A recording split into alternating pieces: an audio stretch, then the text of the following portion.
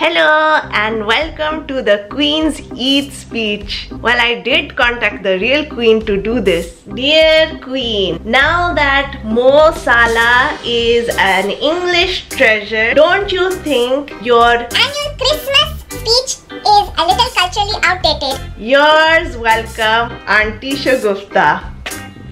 But just like all good Muslim families across the country, she's having all her family over for Eid lunch. She's got Prince Charles coming over and his wife Kamina. And let's not forget their friend who's visiting from overseas, the orange Kamina. So you see, her doing a speech for Eid would have been a little awkward. What with two bahus having a cold war, it can't be easy, all that food that she has to make all by herself. Bichari. But I know what all you youngsters are thinking.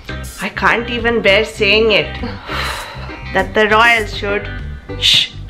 A one-dish party. My blood pressure.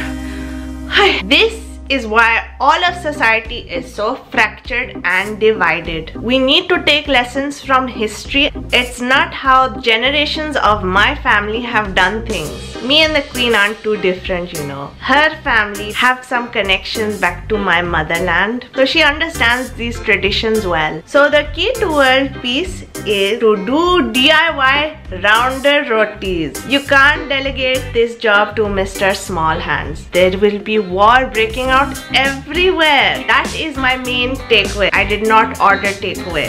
And one love from my tawa. Eid Mubarak from Auntie Shagufta to the whole world.